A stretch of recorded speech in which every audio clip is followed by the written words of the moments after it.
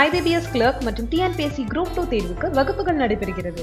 தமிழ்நாட்டின் number 1 coaching centre Dexter academy இப்பொழுது தமிழகம் முழுவதும். For contact 7305533533.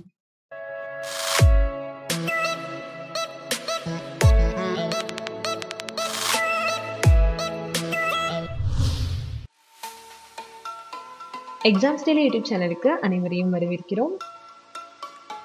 இன்றைக்கான டாபிக் 2019ஆம் ஆண்டுல நோபல் பரிசு ஜெயிச்சவங்களுக்கான லிஸ்ட். அதுல இந்த வீடியோல இயற்பியல் துறையில யாருக்கு இந்த ஆண்டுல நோபல் பரிசு வழங்கப்பட்டிருக்கு அதை பத்தி தான் பார்க்க போறோம்.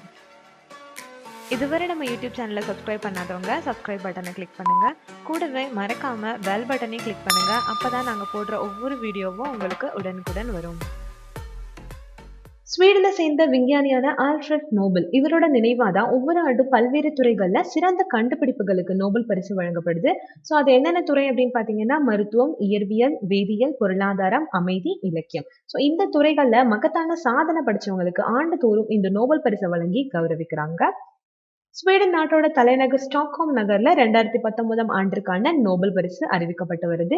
ஸோ ஏற்கனவே மருத்துவத்திற்கான நோபல் பரிசு வெளியிட்டு இருக்காங்க. ஸோ அதை குறித்து ஏற்கனவே ஒரு வீடியோ அப்லோட் பண்ணியிருக்கோம். நீங்க அதுல போயிட்டு மருத்துவத்துறையில யாரு நோபல் பரிசு இந்த ஆண்டுக்கு வாங்கியிருக்கா அப்படின்றத தெரிஞ்சுக்கலாம். இப்போ இயற்பியலுக்கான நோபல் பரிசு அறிவிச்சிருக்காங்க. ஸோ அது யாருக்கு வழங்கப்பட்டிருக்கு அப்படின்னா விஞ்ஞானிகளான ஜேம்ஸ் பீபிள்ஸ், மைக்கேல் மேயா, திதியர் கியூலோஸ் இவங்களுக்கு தான் இந்த ஆண்டிற்கான இயற்பியலுக்கான நோபல் பரிசு வழங்கப்பட்டிருக்கு. சோ இந்த 3 விஞ்ஞானிகளும் என்ன கண்டுபிடிச்சாங்க, என்ன காரணத்துக்காக இவங்களுக்கு வழங்கப்பட்டது அப்படின்னு பாத்தீங்கன்னா அண்டவியல் தொடர்பான இயற்பியல் பங்களிப்பில் சூரிய குடும்பத்தை போல மற்றொரு நட்சத்திர குடும்பத்தை கண்டுபிடித்ததற்காக இந்த மூவருக்கும் நோபல் பரிசு வழங்கப்பட்டிருக்கு. சோ இவங்க அண்டவியல் தொடர்பான இயற்பியல்ல பங்களிச்சிருக்காங்க. அதாவது என்ன கண்டுபிடிச்சிருக்காங்கன்னா சூரிய குடும்பத்தை மாதிரியே மற்றொரு நட்சத்திர குடும்பத்தை கண்டுபிடிச்சிருக்காங்க. சோ இந்த கண்டுபிடிப்புக்காக தான் இவங்களுக்கு இந்த ஆண்டிற்கான இயற்பியல் துறையில நோபல் பரிசு வழங்கப்பட்டிருக்கு.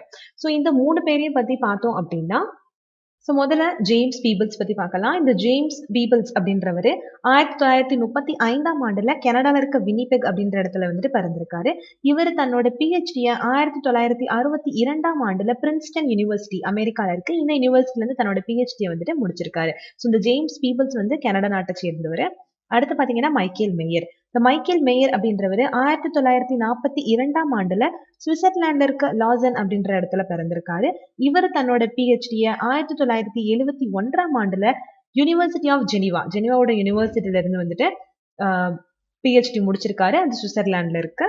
சோ அடுத்து பார்த்தோம் அப்படின்னா திதியர் கியூலோஸ். இவர் 1966ஆம் ஆண்டுல சுவிட்சர்லாந்துல பிறந்திருக்காரு. இவர் தன்னோட PhD 1995ல சுவிட்சர்லாந்துல இருக்க யூனிவர்சிட்டி ஆஃப் ஜெனீவால முடிச்சிருக்காரு.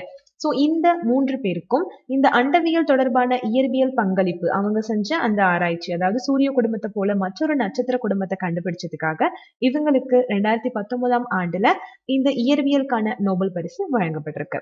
சோ இந்த டீடைல்ஸ் உங்களுக்கு வேணும் அப்படின்னா இந்த PDF இந்த வீடியோக்கு இருக்க டிஸ்கிரிப்ஷன் பாக்ஸ்ல கொடுத்திருக்கோம். நீங்க போயிட்டு அதை டவுன்லோட் பண்ணி பயன்படுத்திக்கலாம். நன்றி.